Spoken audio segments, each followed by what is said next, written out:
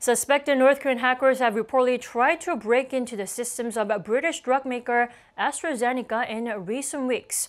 Reuters reported on Friday that the North's hackers posed as recruiters on networking sites like LinkedIn to reach AstraZeneca staff with fake job offers. The hackers, however, are not thought to have been successful. Neither AstraZeneca nor the North Korean mission to the UN in Geneva responded to a request for comment. Earlier this month, U.S. tech giant Microsoft said Russian and North Korean hackers carried out cyber attacks on its networks of pharmaceutical companies and vaccine researchers in South Korea, France, and more.